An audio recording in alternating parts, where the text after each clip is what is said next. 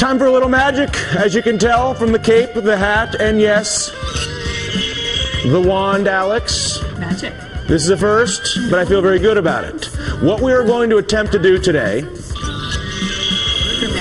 through magic, is to show how a single investment bank can make $3 billion in cash in 3 months' time and create absolutely no value as unemployment skyrockets, foreclosures soar, and the dollar collapses. The beautiful thing about this magic trick, I must say, however, is it requires no wand, right? Even though it's fun because it goes like this.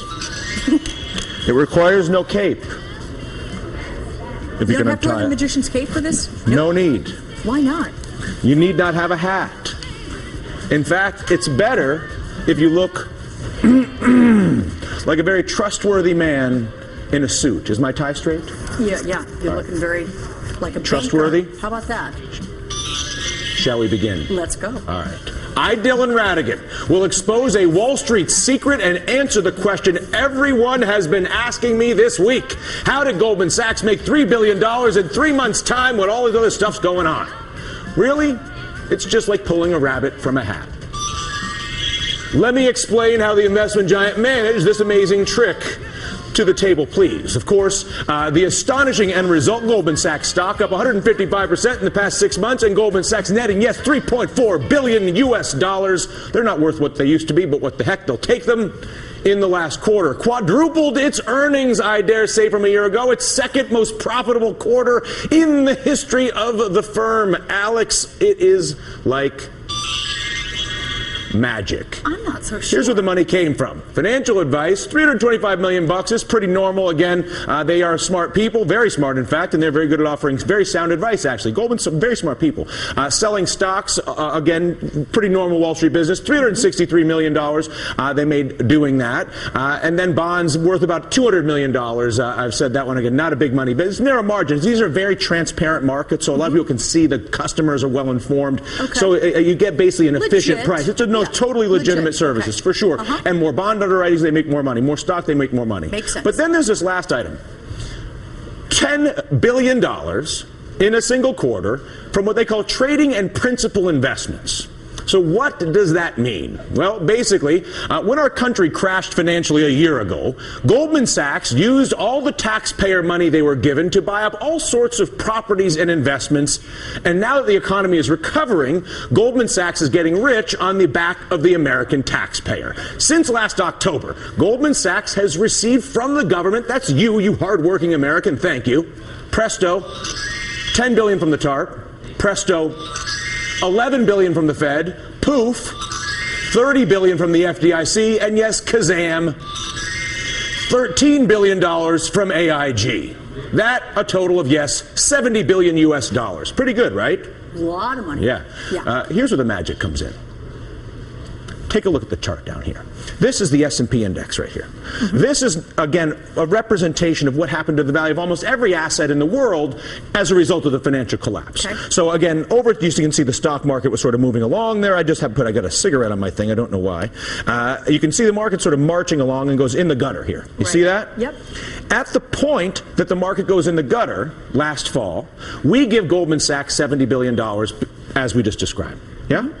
They take that money and begin acquiring assets at a time when no one else in the world has any money. Imagine, if you would, that you are on your block, and how many houses are on your block? I would say 10. 10 houses on your block.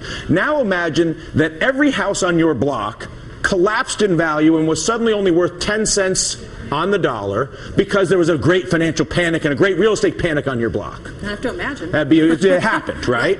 Now imagine that you went to the taxpayer and they gave you, Alex Witt, because you're Goldman Sachs, $70 billion, and you were able to go and buy every house on your block for 10 cents. Make sense? In other words, they came into this distressed asset pool using taxpayer money when every other bank had collapsed. Bought things cheap. Bought everything on the cheap. Okay. Then, and they bought it, which is fine, other than the fact they bought it with our taxpayer money with which they would have otherwise been bankrupt. In other words, Goldman Sachs doesn't exist without taxpayer help.